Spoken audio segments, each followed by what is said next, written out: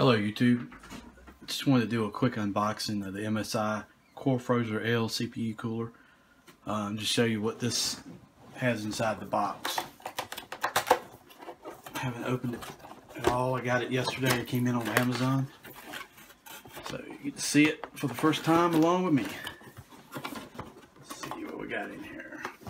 Alright, we've got a box, some silica gel. Cooler itself, which pretty good size.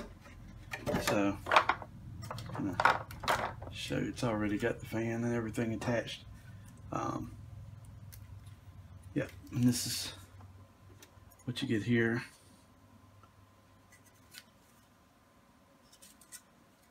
And we're gonna open the box itself here and see. This is the hardware and the bracket and all that stuff, I think. Yeah. Okay. And you got thermal paste here. You got the different screws and nuts and the little things to wrap. And if you want to do another fan on the back side. And then this is actually the cover here, which this is what I'm going to do because I'm not a big fan of the silver. You just undo these 4 screws here and then you put the cover over like this, and then this lights up. I know it lights up in here and here. I think it lights up around the emblem and down in here. So yeah, it's actually, I said it in another video, it was 159, but it's actually 155. Yeah, 155 millimeters tall. So this is what you get in the box. Yeah, I'm kind of excited about this. I want to try out the Gigabyte one as well, the XTC 700.